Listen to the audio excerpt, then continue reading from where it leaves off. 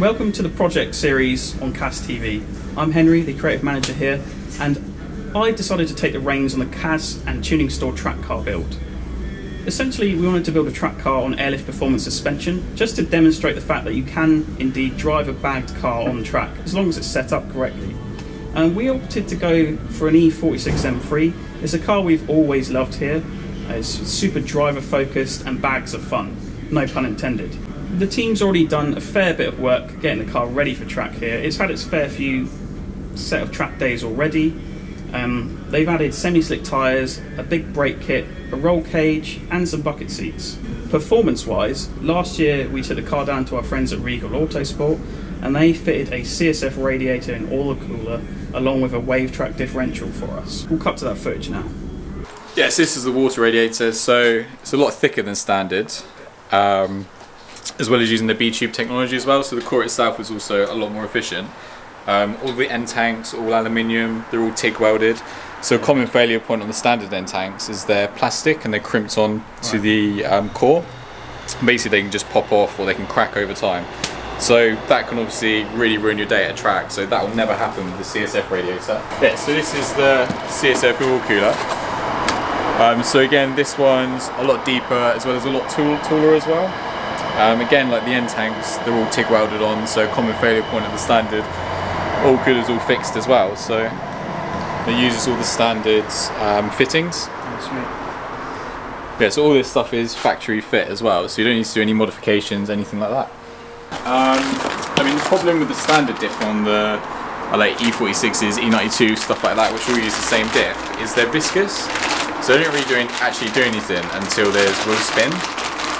And also they've got a lot of problems with sort of like performance drop off as they use, and then also like knocking from the standard bearings as well. So the wave track is basically like an automatic torque biasing differential, but it doesn't have any of the drawbacks of like conventional ATB. So you get kind of like the best of both worlds between sort of like a plated diff and an ATB, but you don't get any like the MVH increase, like any like service requirements, anything like that. So it's perfect for someone who's going to drive their car on the road, then also on the track as well. So you just drive it to track day, enjoy the car, not have to worry about it at all. Right, so unfortunately, soon after this, Raj took the car on a track day and ended up having a slight incident. Let's roll that footage now, it's a bit more exciting.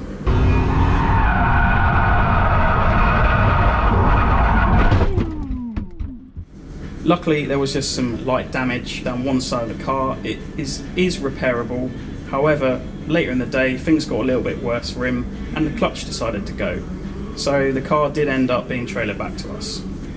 So for this year, we want to get the car recommissioned and sort out all these little issues, get it running again, and hopefully install some new upgrades. So stay tuned. Here's episode 1.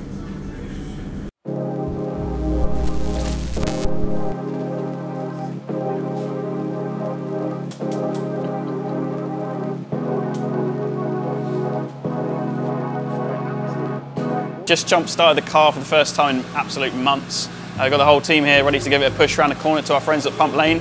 They're in a garage and they're going to help us install the new clutch.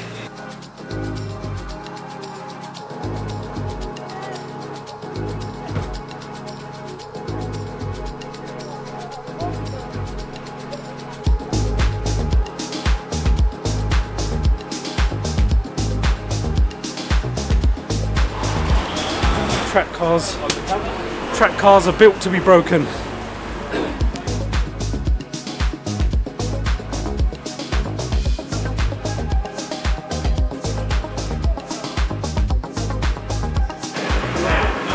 Well, we got the car in next door.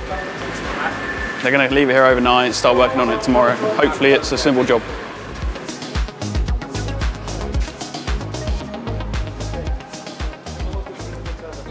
Right, so we've got the new clutch and firewall kit here, supplied by our friends at Regal Autosport down in Southampton.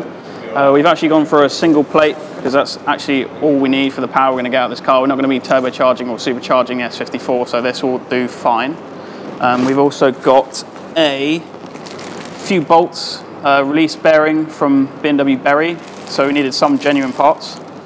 And these will work perfectly with the kit supplied by Regal. So yeah, the guys at Pump Lane are going to get this fitted for us in the next few days, and yeah, then we'll finally be able to drive it again.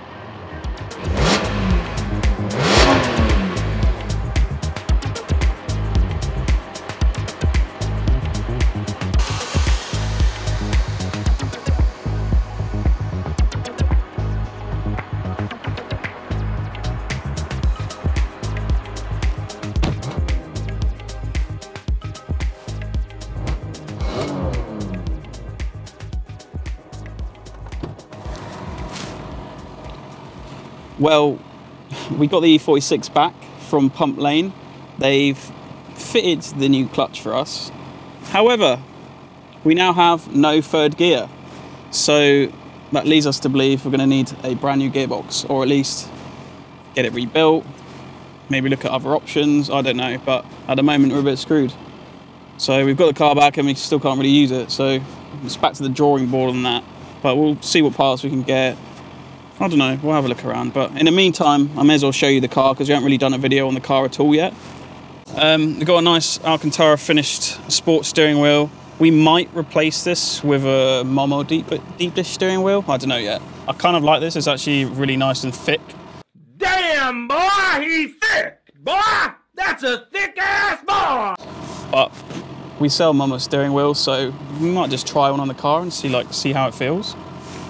It hasn't got a shifter yet, but we're looking at getting a PS Designs short shifter. Let me turn the car off because, as you can hear, the clutch or something, the gearbox is making a hell of a noise at the moment. So I'm going to turn the car off.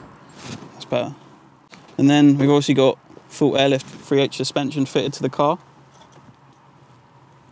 which is, well, some people might think it's kind of odd in a track car, but as I said earlier, once you drive this car, the way it's all set up perfectly, it feels like a car on super stiff coilovers and drives great on track. So we can't complain about it really. You really can track your car on airlift, so that's super cool. Makes it kind of unique. Yeah, we've got Recaro seats fitted, Sparcos, and we've also got a PS Designs half cage in here, which is pretty cool. It's obviously no show build, but you can see it's just a simple layout for track, nothing rattling around. It's actually got a stock exhaust system at the moment and it's blowing in multiple places. So yeah, another thing that needs to be sorted out. I think we're going to go for a Super Sprint full system. We're just looking into that at the moment. That would be fucking cool. Yeah, it's got AP Racing big brake kit on there already. I think we're going to replace the pads soon as well because they've seen their fair share of track days already. Rotofoam cast wheels. We're going to look at maybe putting some other wheels in the car as well. Still undecided at the moment. I want something a bit more with a motorsport look to it. So obviously the M3 is powered by the amazing S54 engine. I love this engine, it's so good on track, so good on fast road, it's amazing. We've also got an Eventuri intake system, which has been sitting around for a few months now. We haven't got around to fitting it, but that's going straight on here. It's got a strut brace. That's all it needs really, it's such a great engine. Who's that? DMO in the house. DJ guy. What have you got for us? Candy. We've got some Yokohama semi-slick tyres on here, which do a great job on track. We just replaced the two front ones recently as well. Yeah, they're super cool. At the moment, we've only got some airlift logos on here, but I think we're gonna try and come up with a livery design for the car, which would be quite cool because it is a track car. So we thought, why not make the most of it and do something cool on the exterior. You might be able to see a bit more damage this time as compared to last time. We couldn't really see because it was covered in dust. It's still dusty, but we're outside now, where Raj had his little accident.